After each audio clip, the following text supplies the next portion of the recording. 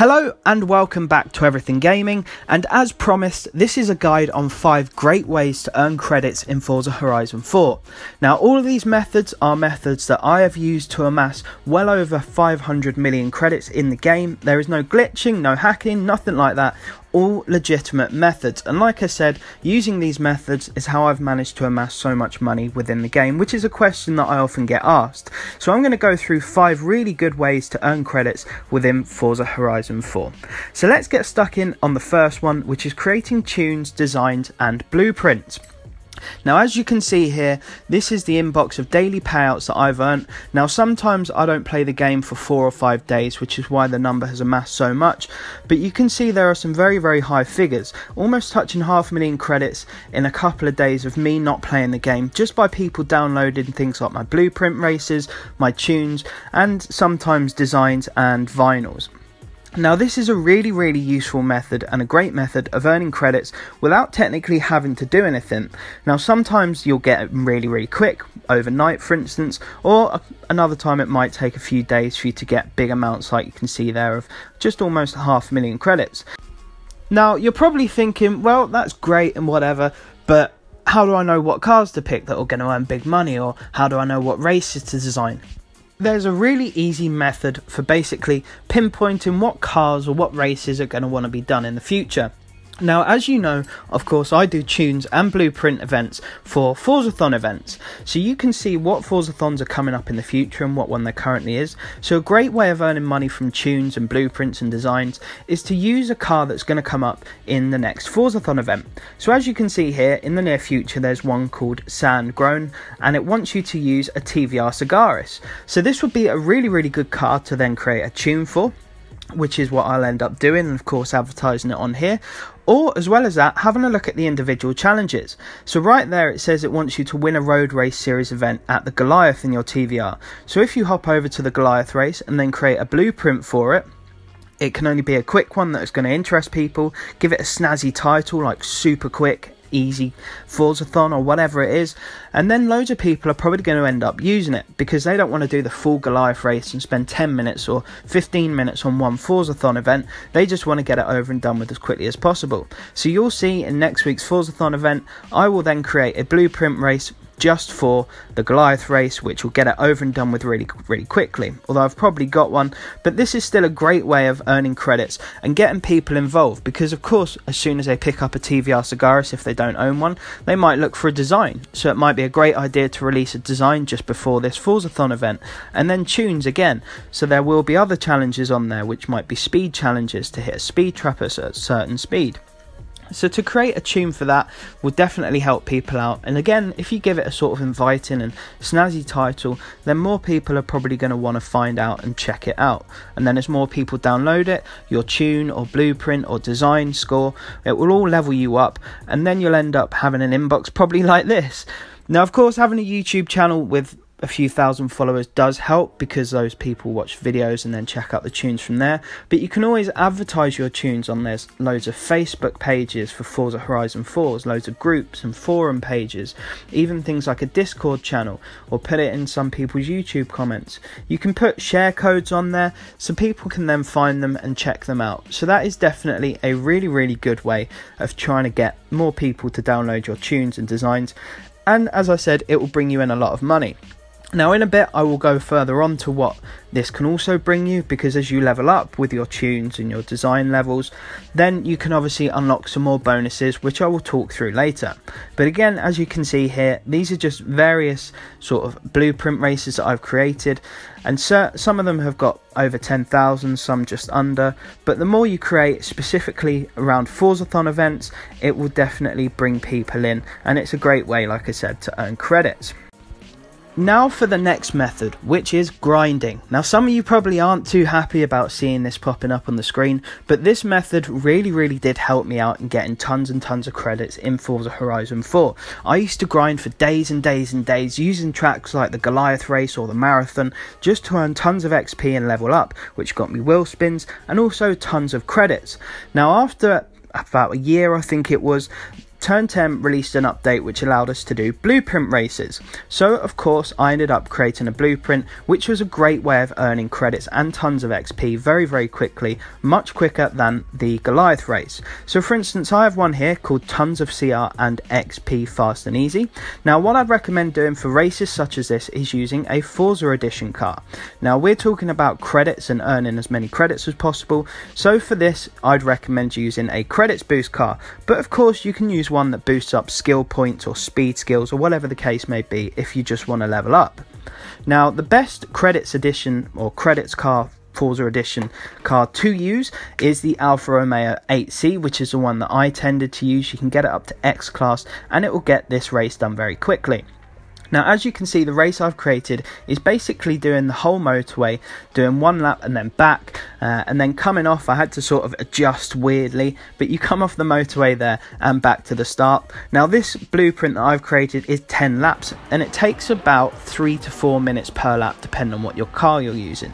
So the Lamborghini Aventador Forza edition, which gives you speed skills, probably takes just under maximum of 3 minutes to complete each lap, so the overall race will take half an hour in that. In this car it was about 3 minutes 20 seconds per lap, so the overall race took me just over half an hour. But in that time I managed to rack up tons of skill points. As you can see above, you're just flying through ultimate speed skills and great skill combo and whatever else just by driving up and down the motorway. So if you're a low level, you will level up a lot during a race like this. Now I have created a specific video for this a long time ago, which I'll put the link to that in the description for a more descriptive video on this. But like I said, this is a great way for earning credits in a short period of time. Now I did once upon a time do 25 laps of the Goliath race, which took me, I think it was about 5 hours or thereabouts, and I came out of that with just over 2.5 million credits and a ton of wheel spins, which earned me a couple more million credits. Now doing this race in 35 minutes there or thereabouts, I came back with 500,000 credits. So as you can see, it's much quicker way to earn tons of credits, and I'm already a sort of mid-height level, so level 170 at this point, but I still leveled up 3 times and earned 3 wheel spins.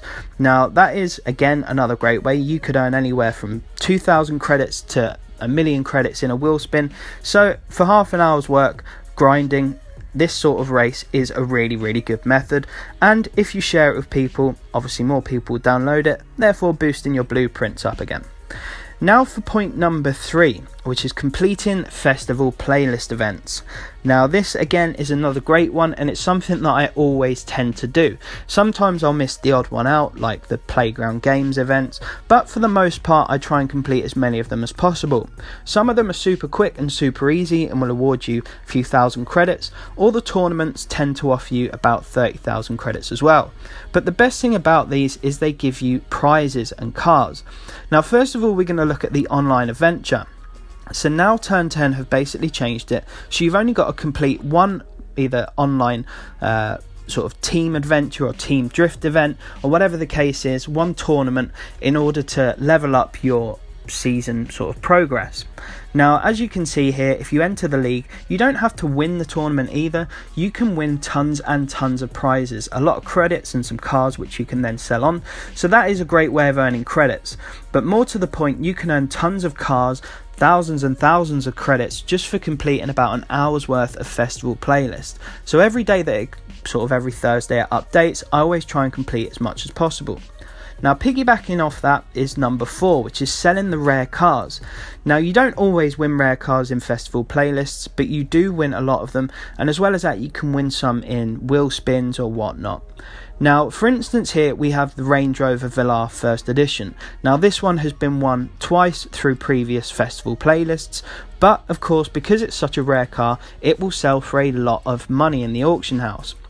So as you can see here, I've popped in the auction house, I've not touched the car, but stock it's going for 6.5 million credits pretty much. Now you're pretty much guaranteed someone will buy this out. There are always people looking to purchase rare cars, which is great because it means it's really quick source of income. So you can sell this car and within about 5 minutes it will probably sell and you'll earn 6.5 million credits, which if you've got nothing is absolutely fantastic. But you can increase on this as well. So again, going back to the tuning and the blueprints or the designs, if you are sort of, I think it's above a level 10 or level 5 tuner or designer, and you use said tune or design on your car, you can then sell it for more in the auction house. So allow me to explain a bit better. I think I'm level 18, as you can see here, level 18 in the tuner progress. So if I slap on a really awful tune onto this Range Rover Velar, the price in the auction house for it will go up. Now if you're a level 10 designer, you can slap a random design on the car and then stick it in the auction house and it will be worth more. So as you can see here, I'm just sticking some tuning parts onto the Range Rover. Now all in all, that cost 25,000 credits. Now if you remember, the overall auction price of this car was 6.5 million credits before I had touched it. So what I'm going to do now is just hop in a random other car, so I can then auction this tuned Range Rover Velar off. So it's a really great method, like I'm saying, of utilising your levels as a tuner or as a designer, which you may or may not have worked on before. So just showing you here, an untouched Range Rover Velar will go for 6.488 million credits with a maximum starting price of 5.898 million credits. Now we look at the one that I tuned, I spent 25,000 credits on it, and the max buyout already for this has gone up to just over 7 million credits. So that's 500,000 credits made just for spending 25,000 credits on it.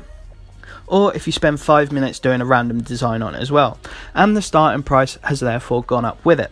So like I said, if you are a higher level tuner or designer, you can earn even more money from selling these rare cars. So this is why it's good to do the festival playlist events, so you can earn duplicates of these rare cars and stick them in the auction house to make more money. Now moving on to the fifth and final point here, which is skill trees and perks. Now I've done multiple videos on such things before, but today we're going to be focusing on one car in particular, which is the 1982 Porsche 911 Turbo 3.3. Now if you'd have basically followed the first few points, you'll have earned enough credits to purchase one of these, and you'll have earn enough skill points to complete the next task. So each car obviously has its own car mastery skill tree. Some of them in fact offer you credits. Now a great one to do this on is the 1982 Porsche 911, which for basically the cost of 19 skill points will give you 300,000 credits. Now the Porsche itself will set you back 150,000 credits from the auto show. I wouldn't purchase it necessarily from the auction house in case people have used a skill tree. But as I said earlier, if you've completed enough races and got enough skill points, so for instance the blueprint event I created earlier, you'll have leveled up multiple times, earned tons of skill points to keep on using this skill tree. So it costs you 19 skill points to get the 300,000 credits, but if you've got loads and loads and loads, you can just keep on rinsing and repeating this method. So like I said, for the cost of 150,000 credits, you can then earn 300,000 credits. So this literally takes less than a minute. So say you purchase 10 of these Porsches for 1.5 million credits. In the space of 10 minutes, you've just earned yourself an extra 1.5 million credits. It really doesn't get easier than that. Now you're probably looking and wondering why I've got over 1,295 skill points.